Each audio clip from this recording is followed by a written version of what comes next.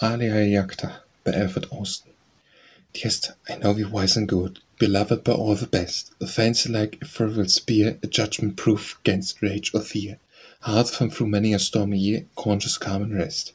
I shall let my wayward feet cross the fair threshold of a life, my hopes and cares of little worth drag down the heavenlier paths to earth, and like strange discord marrying mirth to the sweet self of strife.